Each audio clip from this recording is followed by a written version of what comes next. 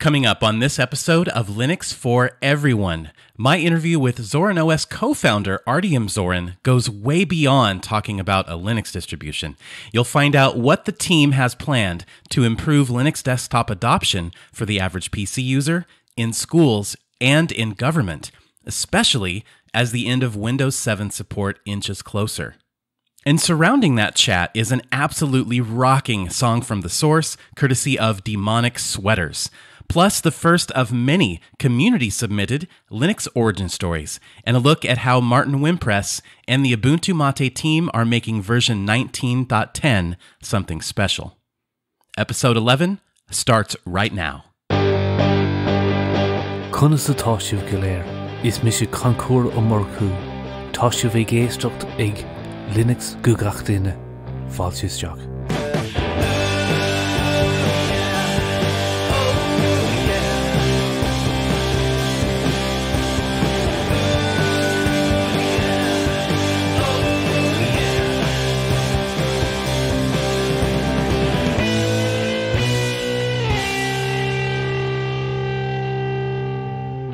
Hey everybody, welcome back to the show. This is Linux for Everyone, a podcast about desktop Linux, open source software, and the community who is creating and enjoying it.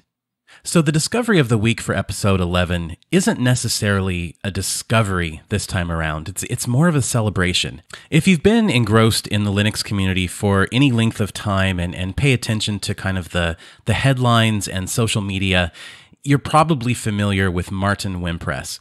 He is the project lead for Ubuntu MATE, and though he works at Canonical, this is kind of his passion project. And the reason that I wanted to talk about Ubuntu MATE is I had a discussion with Martin earlier this week, and he gave me kind of a sneak peek into the release notes for Ubuntu MATE 19.10. Now I know, ordinarily, release notes, right?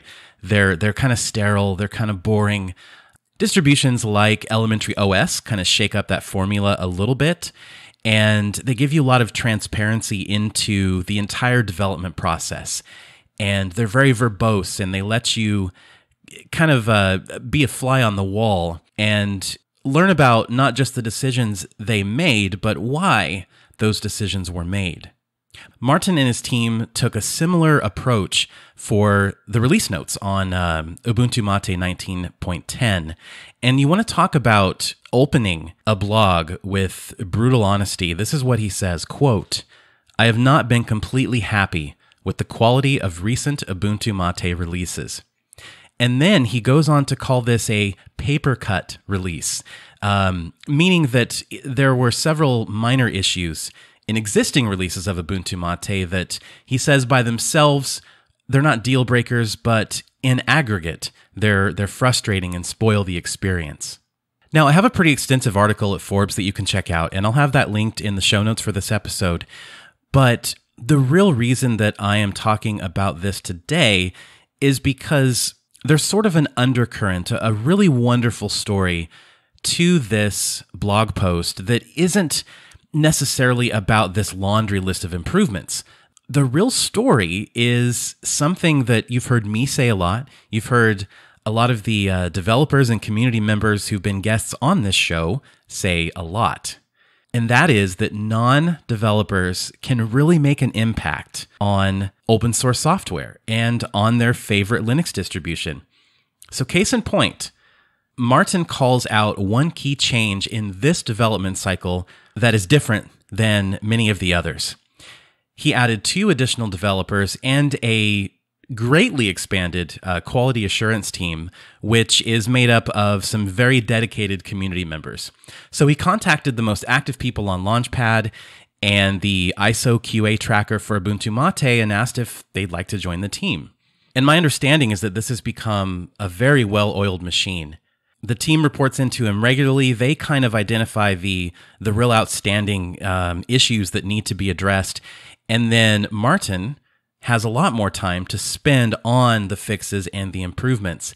And he says, quote, "Without doubt, this is our best release because of them." And it really demonstrates, he says, how a non-developer can make a big impact. Or in this case, several non-developers. So I know that I may sound like a broken record when I say this, but really, if you feel the need, the urge, the desire to get involved with your favorite open source project, just reach out and ask them what they need from you. You never know how you can shape the future of this, amazing software that you use on a daily basis. So anyway, a big shout out to Martin Wimpress for having a chat with me on the side and kind of giving me the backstory to this release. I think it will definitely be one to watch. And plus, if you really enjoy a good release notes blog, certainly go and check it out. I'll have the link to that as well in the show notes at linuxforeveryone.fireside.fm. There's an entire paragraph, for example, devoted to all these ways that the team reduced the size of the ISO to compensate for the addition of the proprietary NVIDIA graphics driver, which is something that's going to be landing on all versions, all flavors of Ubuntu 1910. There's just there's a lot of notable improvements and way too much to talk about here, but I really enjoyed the way that he wrote it and the style and all the credit that he gives to the community. And I really hope that inspires other people who don't know how to code to reach out and lend a hand. Okay, next up, I want to sprint through some housekeeping because there's a fair bit of it. And then we're going to get right to the interview with Artyom Zorin, and I really think you guys are going to love this.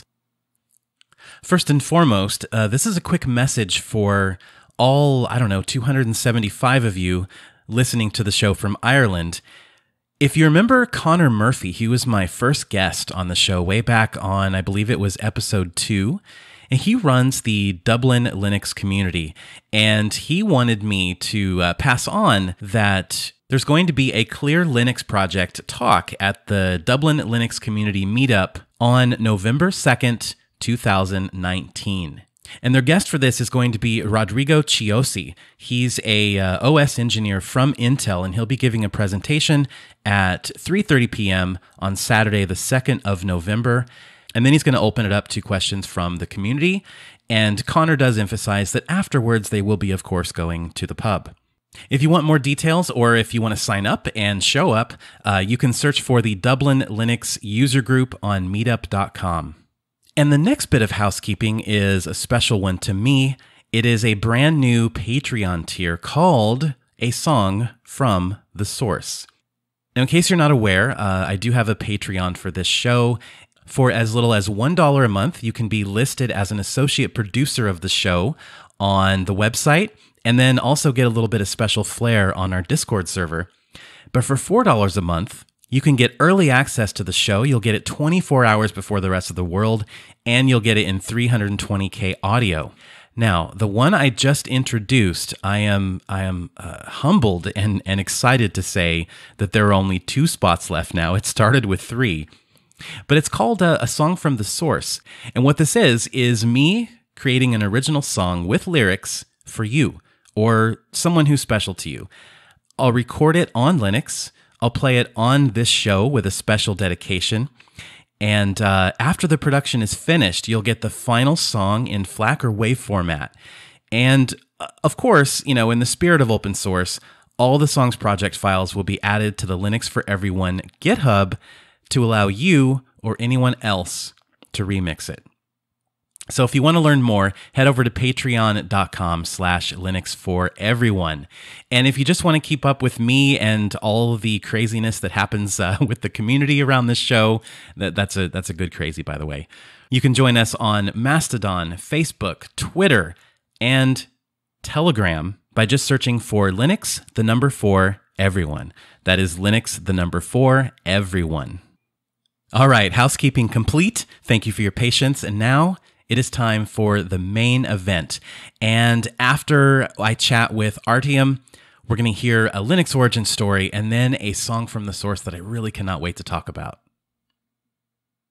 So my very special guest on this episode is one of the co-founders of Zorin OS, Artyom Zorin. How you doing? Yeah, I'm doing great. Thanks for having me on the show. Oh, my pleasure.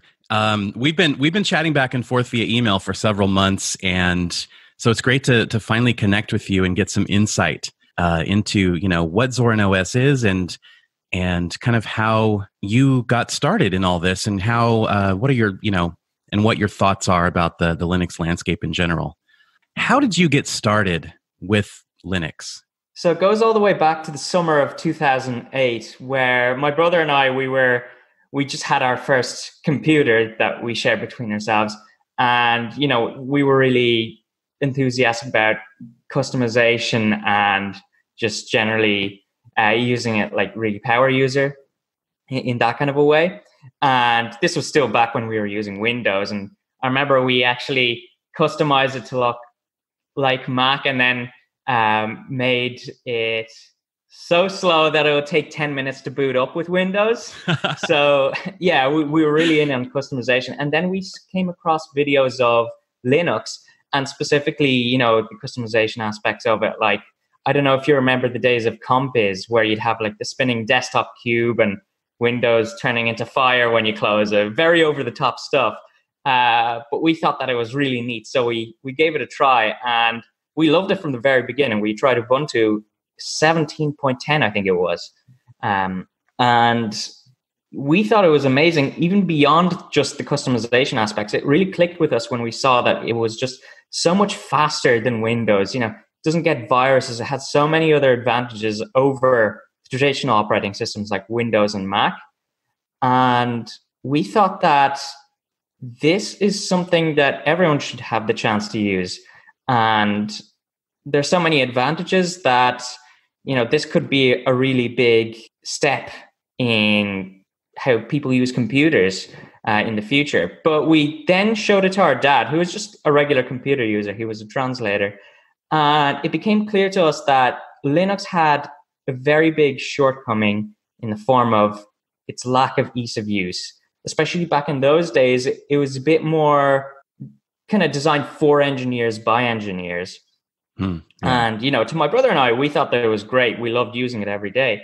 But the fact that there were some parts of it that were difficult to learn, the fact that even, some things were not in the right places, that the start menu wasn't there, the taskbar wasn't there, and that someone would have to learn an entirely new system just to be able to use their computer, we saw that as a really big roadblock to making Linux really ready for the general public.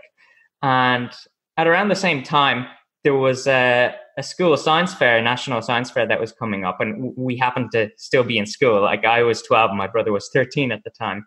And we thought that, hey, this Linux thing is really cool. Let's do something about that and maybe try and fix that issue and make Linux really user-friendly. So we came up with the idea of making it, very familiar. So if someone who is using Windows can make the switch over to it really simply, that they didn't have to learn anything new, that would be a really great starting point in making Linux accessible for the general public. Over the course of around 9 months, we were developing the first version of Zorin OS, and then we eventually released it on the 1st of July 2009. I remember the date. And the feedback that we got was really incredible. Like, people really clicked with the system, and we thought that we should really focus on this, not just as this science project for this science fair, but as a community project. And we wanted to give back to the Linux community that way. So that's how the Zorin OS project started.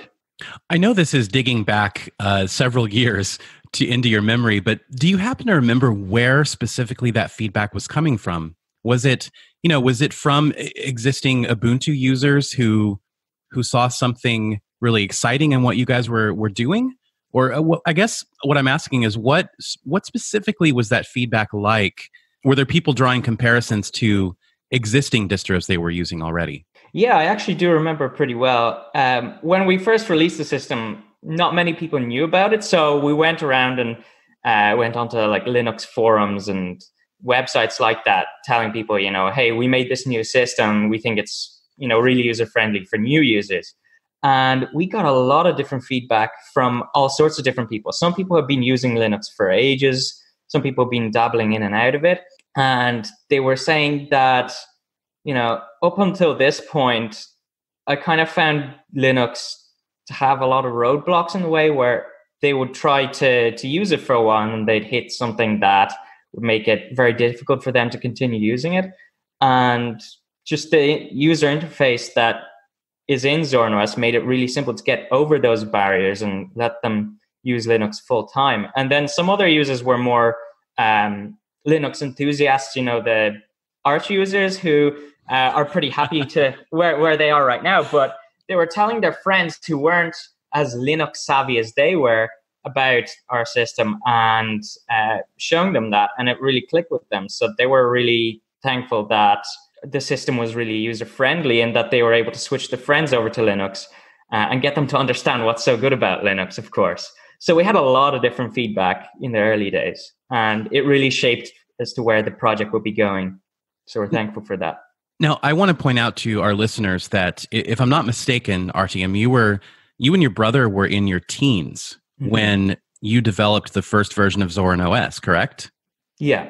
And you did that in 9 months? Yeah, I mean, the first version was quite rudimentary. We were just learning how everything works in Linux. So beyond just the user interface by default, there weren't an awful lot of changes between it and Ubuntu, but we learned more and more every day about using Linux as well as programming, because we hadn't really learned about programming up until that point.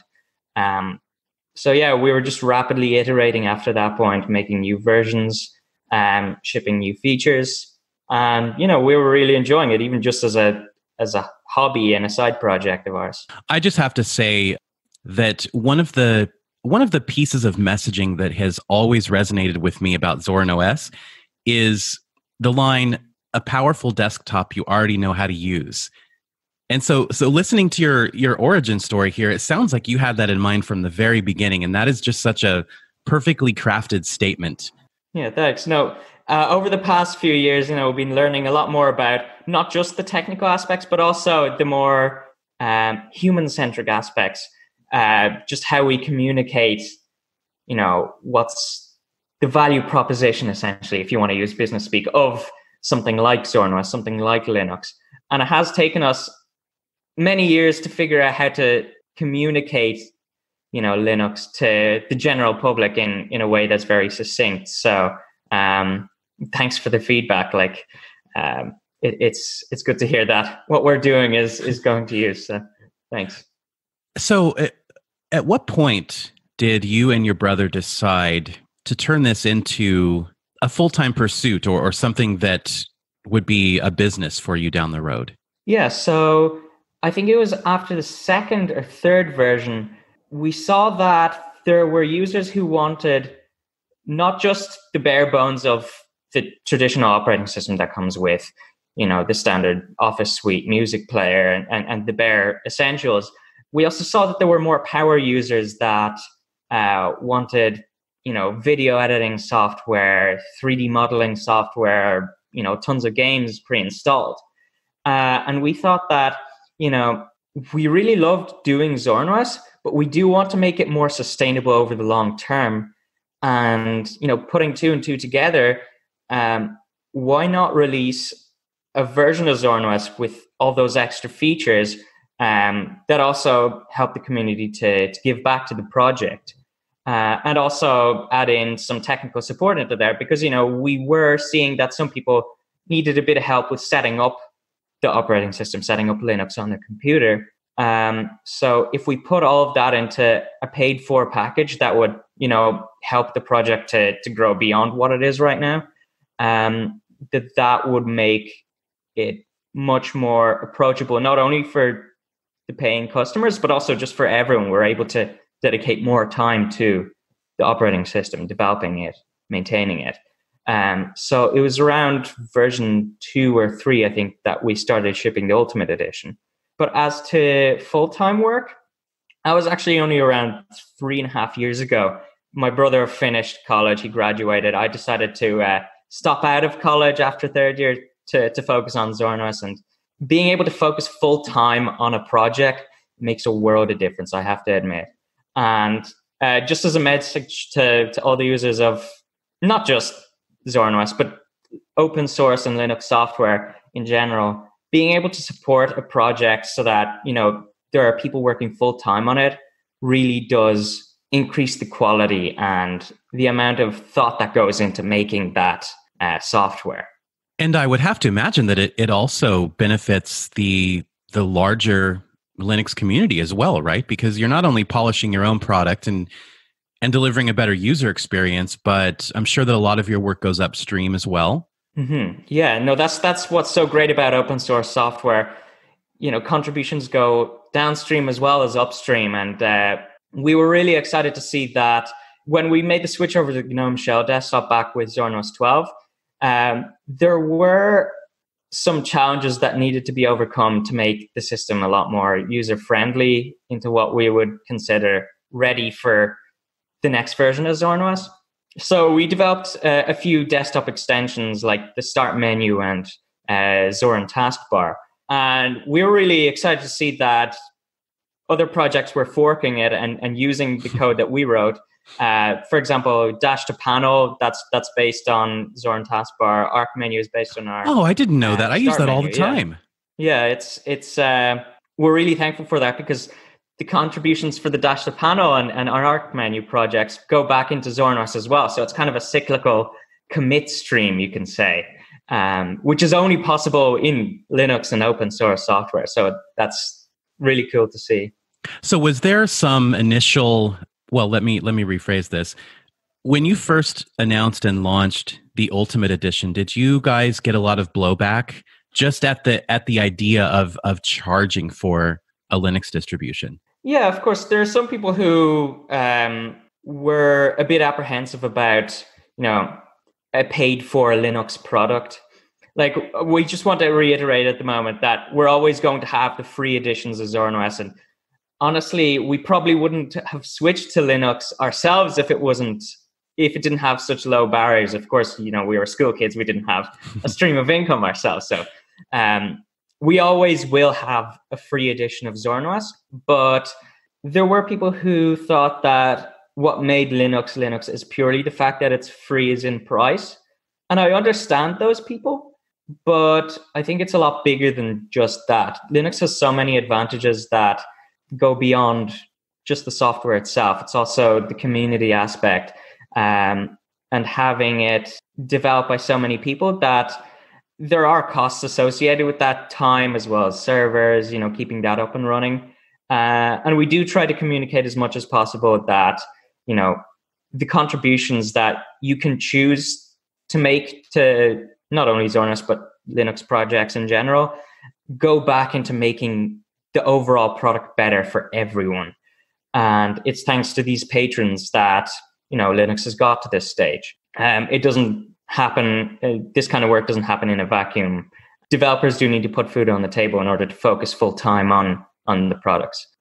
Yeah, and I've seen so many examples of either quality Linux distributions going away because of lack of income, or developers kind of turning a 180 and saying, well, look, this, I think Uku is a great example, that nice GUI Linux kernel updater, where he said, hey, this isn't free anymore because despite having 6,000 downloads a month, I had 3 or 4 people donating money to it. So I've got to charge money for it now so that I can make my time worthwhile and make a better product. Yeah, absolutely. And a lot of the time, the products, the open source Linux based software products that do choose to make them paid for, they end up, saving time of the users as well. That is worth money. And in a lot of cases, it's even more valuable, paying for that piece of software and, saving the time with, in the case of Uku, installing the kernel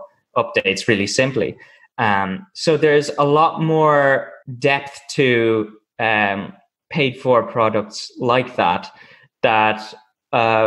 would make sense to be considered as a user. And perhaps it is also a challenge of the maintainers of those products to really communicate that aspect to it, that there is this value exchange going on. Yeah, absolutely. So who would you consider your target audience for Zorin OS? Yeah, so from day one, it's always been about trying to make Linux in general more accessible. So people who haven't had the chance to use Linux before, to take advantage of all of its features and what makes it great. And every decision that we make has been centered around that user group. And we're really thankful to see that it's not just those user groups, those new users that are using Zorin OS. It's also, Linux users at large that have been using Linux for years. But our goal has always been to grow the pie of to grow the user base of Linux on the desktop. And so making the system not only, more user-friendly from a technical aspect, but also just the general user experience. How do you go about getting the system onto your computer? Is that through a download with a USB drive, or is it a pre-installed, laptop with our system on it? These are all the kinds of questions that we ask because we're focused on that user group of all those new people switching over. People who not specifically want to use a computer for the sake of using a computer, but also just to get work done for themselves. Right. And there's a lot of diversity in the kinds of users that we take into account when we're making decisions about changes in Zorin OS. Well, speaking of having Linux pre-installed on PCs, I have to congratulate you on the partnership with Star Labs. So Star Labs is a UK-based PC manufacturer, specifically laptops, and they obviously have a Linux-centric focus. And I actually have I have their laptop Mark II, and it's incredible for the price. And it's something that I would actually compare to an XPS 13.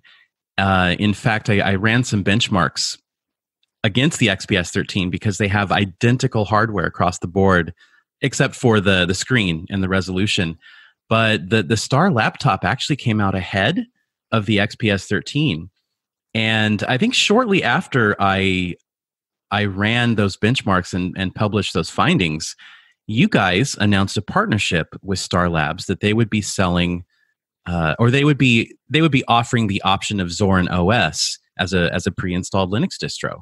So how did that come about, and was it the first type of partnership that you've had in that way? Yeah, so it actually started off quite a while before that announcement. I remember Star Labs approached us and sent us an email saying that we got interest for people who want Zorin OS on our laptops, and we'd love to work with you. And we thought that was really exciting because we saw that one of the main barriers of Linux is just the installation aspect. So power users generally are able to get through the installation process pretty easily, but say regular computer users, they'd feel intimidated by that.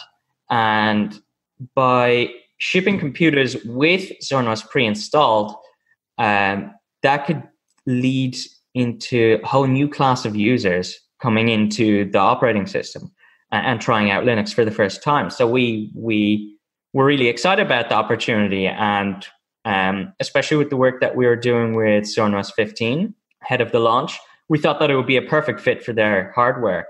And so just after the release of Zorin OS 15, a couple of weeks, I think, afterwards, we decided to launch the product on both of our websites. And, it's been really exciting so far. And we want to collaborate with even more manufacturers and even more countries to make it even more accessible to have preloaded Linux laptops. Well, best of luck on that. And I hope, can you give us a clue? Yeah, we're working with a couple of manufacturers at the moment. One of them is an Italian-based one. And without hinting too much in the roadmap, it is a touch-based device. Oh, that's exciting. Nice. Yeah, so that was one of the motivations for the new touch-based layout in Zorin OS 15. So we thought the timing was right to come out with it with the new release. Yeah, there's not, in my experience anyway, there are not many Linux distributions or desktop environments even that are suitable for, 2-in-1 type devices where they're those convertible laptops. So it's nice to see touch interface, and touch functionality getting front and center. Yeah, no, we were really excited by switching over to GNOME Shell a couple of years ago. We just thought that they were so far ahead of, other desktop environments in supporting, a whole range of hardware, not only touch-based devices, but also high DPI resolution screens, fingerprint readers, all sorts of devices like that. And we thought that the user experience that we could deliver with GNOME Shell was going to be much better. And we're so happy that we made the switch over to GNOME Shell as well. So going back to the idea of Linux adoption and seeing Linux distributions being a pre-installed option with OEMs, I have a question from one of our listeners, Alex, and he asks, with the fallout of what happened with Huawei, causing other countries to look into Linux more, and some even developing RISC-V or ARM-based products, what is your take now on the future of Linux adoption? Do you, and more specifically, at least from my point of view, do you think that Huawei offering Deepin on their laptops will maybe start some kind of sea change in terms of how people view the modern Linux desktop? Yeah, absolutely. I think the year ahead that is coming, starting in January, of course, is going to be really exciting, because in January, Windows 7 is going to lose support, and 30% of all computers are still using Windows 7, and they're going to have to. The users are going to have to find some sort of alternative, either buying new computers, even if the computers are currently working fine with Windows 7, or switching over to something like Linux. I think that a bunch of developments like that, like the Huawei affair, like RISC-V in the future as well, it is going to make Linux a lot more viable in a lot more use cases than it has ever been before on the desktop. And I think this new exposure that people will have to Linux will make them see that, what they previously saw as Linux as, the terminal command line, very difficult to use operating system, it has developed so much over the past 10 years. Even ourselves, like at Zorin OS, we think that especially this year in 2019, Linux has developed to a stage where we believe that it is finally ready for the general public to make the switch over to, for the majority of users. LibreOffice has gotten so good. Wine has gotten so much more compatible with Windows apps if people need to use them. Also, take into account more apps are moving towards cloud-based offerings, so through the web browser, which makes them a lot more cross-platform compatible, which makes the app gap problem, which previously stopped a lot of people switching over to Linux, it makes that app gap less of a problem. Things are just a lot more cross-platform right now. More people are making Linux apps and games. So when people start to see that, hey, there's this other system out there, Linux, and they use it, they experience it, they can see that I'm actually able to get everything that I wanted to, get done with my computer done on this platform, and it's, resistant to viruses, and it's faster, and it doesn't get slow over time. I think it will be really exciting to see that. Now, a few months ago, when I spoke to you last about Zorin OS 15, you mentioned that you and your brother have some plans to expand the team, and that is specifically tied to that Windows 7 support ending in January. Mm-hmm. Do you want to talk a little bit about that and what you guys are doing there? Yeah, so beyond just the operating system itself, we're working on a new project which we hope to have out at the beginning of next year to coincide with the Windows 7 end of support period. So we've actually seen that it is now come to a stage where Linux is ready for a lot of organizations, businesses, and schools, for example, to make the switch over to it. So if I can rewind back to 2016, there was a city in Italy called Vicenza, just a couple of kilometers west of Venice. And they were faced with the problem of Windows XP losing support. So they've been paying Microsoft for the extended support for Windows XP, but they had around like 700 computers that were still running it across the city. And they were looking for an alternative to having to buy a whole load of new computers just for Windows 10. And they came across Zorin OS because there was a school in the area that made the switch over from Windows XP to Zorin OS. And it really clicked with them that it could solve their issue that they're facing right now with, the lack of funding to buy a whole load of new computers, but also the advantages that Linux has in general with the security aspect. And also they found the open source philosophy of Linux very attractive. And when they came across Zorin OS, they saw that it was user-friendly enough for them to make the rollout on all of the computers in the municipality. So a couple of weeks later, they actually made the announcement that they were going to pilot Zorin OS on installing them on municipality computers. Funnily enough, we had only found out about it a couple of weeks before they were going to make the switch over. So it was a very informal affair. And we were actually really surprised at how smooth the transition was. They asked us a couple of questions about some apps that they wanted to get working on the computers, fairly simple support requests. Since then, they've been really happy with the switchover. I remember there was an Austrian newspaper that did a piece about them a year later, and they were, really happy with the switchover, even though, a lot of their users, in fact, on average, their users in the municipality, they were on the average of 50 years old, which would make it more difficult to make the switch over to a new system. But they found it really simple and smooth to make that change over. And they've been really happy with the results of the switchover. But the one issue that they did have was being able to manage all the computers and deploy Zorin OS on all the computers quickly and easily enough.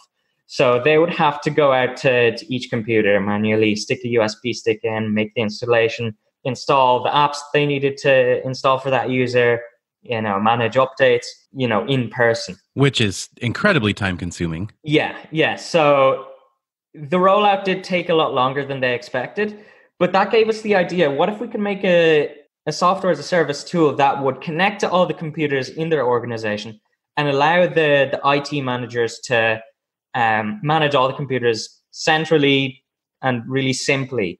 And we thought that is one of the biggest pieces of the puzzle that would make it possible for a lot of organizations to make the switch over to Linux.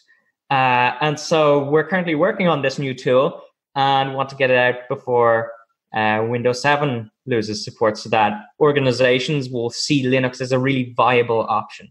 And over time, we want to support not just Zorin OS, but other Linux distributions like Ubuntu, Pop! OS Elementary. So all sorts of different user groups, would be able to make the switch over to Linux really simply and manage all the computers centrally.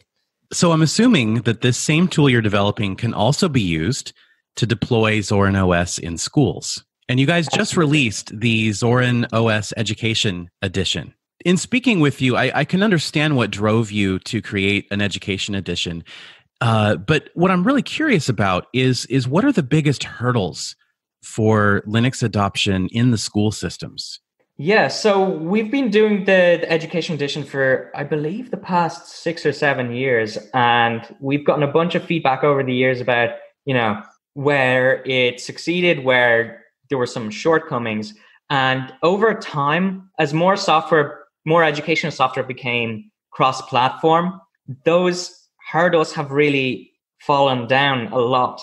And it's come to a point where for a lot of schools, for a lot of educational institutions, Linux is getting to a stage where it is a viable option. A lot of the pushback that currently is in place in schools is about just the ease of use of Linux. And that's where we've been focusing a lot on the educational edition to show that all the educational software that's available for Linux coupled with a really user-friendly interface would make the switch over really simple. And, we have heard a lot of success stories of switching over to Zorin OS Education in schools. And we think that the two main issues at the moment is being able to centrally manage those computers in schools, especially for larger schools and even universities.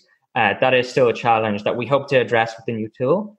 And the other issue is just generally letting people know about the stage of Linux is at right now. Because when I'm talking to people that I just met about what we do and about Linux, they generally picture Linux in their head as the terminal command prompt, very geeky interface that is very difficult to use. And just getting the message out there that Linux has really matured to a stage where it is really user-friendly could make a huge difference in not only making the switch over for schools, but all sorts of different kinds of users. So it's those two hurdles that are currently in place. But especially as Windows 7 is losing support, a lot of schools are going to look at what's around beyond just having to buy new computers, especially with schools being having less funding than they would like to have. I think Linux could be a really attractive option there. So certainly 2020 is the year of the Linux desktop. I'm sorry. I had to be said. But in all seriousness, that, I see that every single day in just my interactions with the community on Twitter and, my articles that I write at Forbes, overcoming that stigma of oh, Linux doesn't have any hardware support. You have to use the terminal. It's ugly. So many people are still stuck with this decade-old impression of what Linux is, and sometimes I just find myself wishing there was some central way, this just, I don't know, one website or one campaign that would speak for all modern Linux desktop distributions to like point people there or something. I don't know, because we're all having these conversations, but it's not focused, and it's not a globally community-driven thing. Yeah, I think it's predominantly a marketing problem in whatever way you picture the term marketing. But getting that stigma out of potential users, is one of the main hurdles I see to making the switch over to Linux on a big scale. It would be nice if there was one simple solution to this, but I think it is a case where we just have to talk to different people about, the advantages that Linux has, how easy it is to make the switch over now that it has matured so much, especially over the past 10 years. It's matured a lot. And I think taking these baby steps one at a time is the key to addressing this problem at large, and also making Linux a lot more accessible at every step of the user experience journey. Those two aspects, I think, will make it a huge difference in getting new users to Linux. And there are the computer manufacturers that are shipping Linux now at a much larger scale than they ever had before. But also, one of the main avenues that I see Linux growing a lot is in organizations, in enterprise settings where the IT people can, install Linux on the computers so that the users don't have to, and all the users have to do is just use the system as they would Windows, obviously with the advantages of Linux. And that's where I see a huge amount of growth coming to Linux user base over the next couple of years. And that's why we're so excited about this new management tool that we're developing.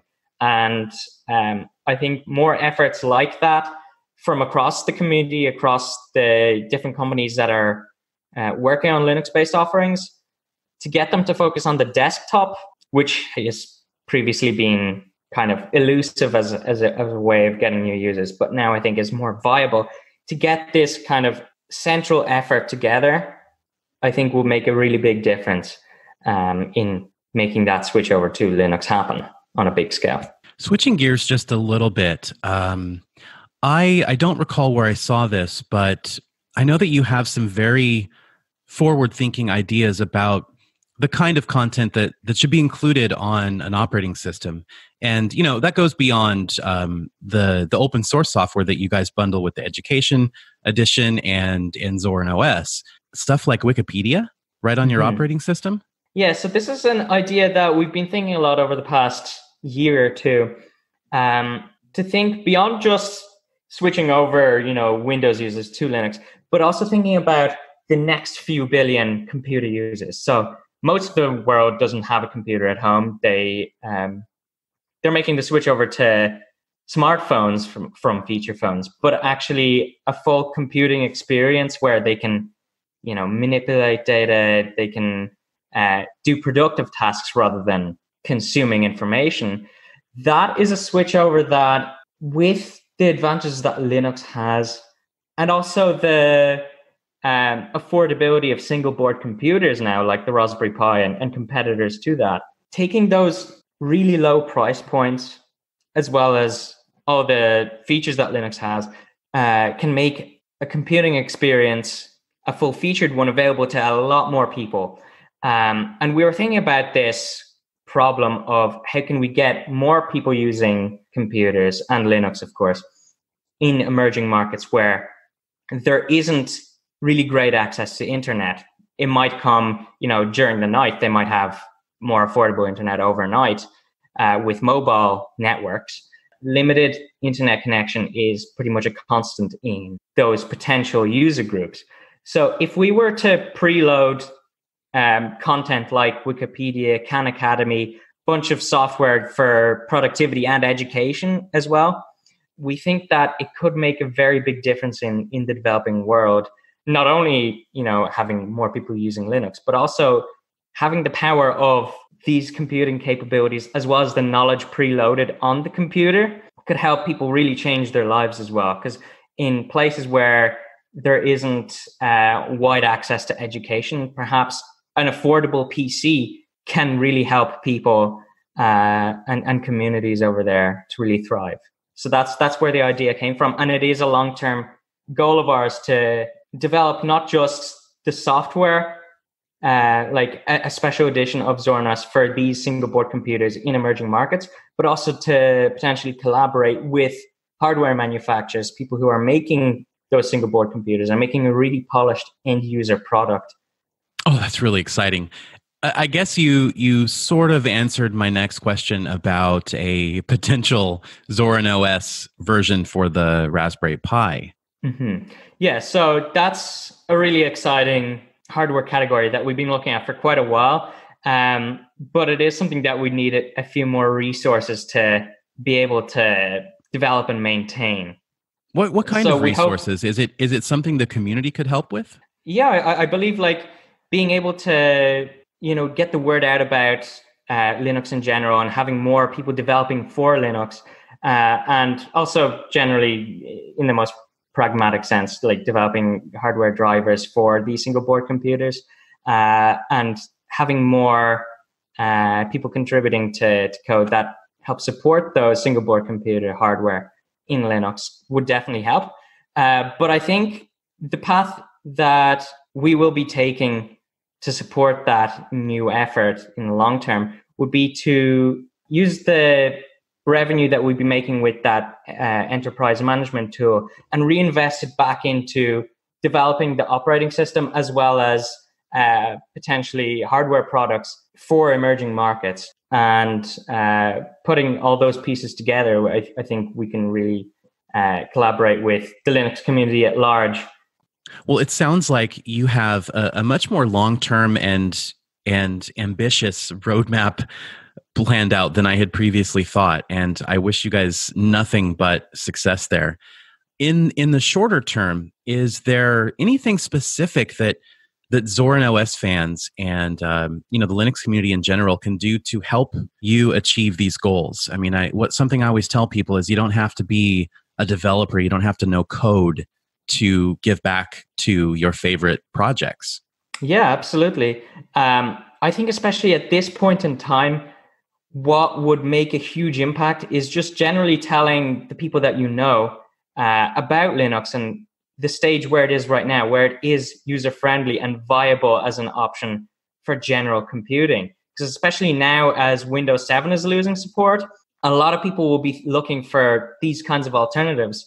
And telling your friends about Linux, not just about Zorin OS, but all sorts of different Linux distributions and projects, and telling them how simple it is to make the switch over, that would bring so many more new people to Linux, so many more ideas, so many more developers as well, let's face it, to Linux, and generally make Linux a more vibrant community than it already is, and make it more widespread, which I think benefits us all. And before I let you go, as someone who's trying very hard to switch to XFCE, I know that Zorin OS 15 Lite is coming soon.